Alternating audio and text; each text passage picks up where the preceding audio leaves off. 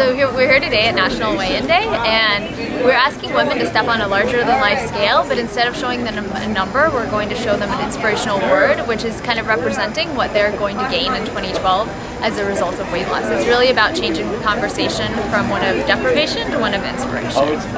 Hi, I'm Karen Bailey from Wreckin' Mama. What's your inspiration this year? My inspiration this year is my children. I want to be healthy for them. I want to be the best mom that I can, and in order to do that I need to make sure that I'm at my optimal weight and optimal fitness level. This year is definitely taking more time for family, eating healthier, getting more active, going to church every Sunday, not canceling out on that, just living better.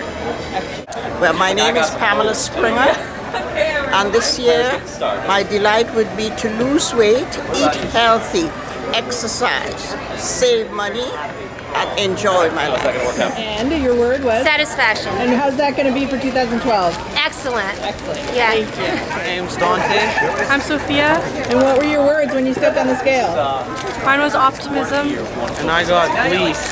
And how does that feel? Are you ready for 2012 with those words? I sure am. Awesome.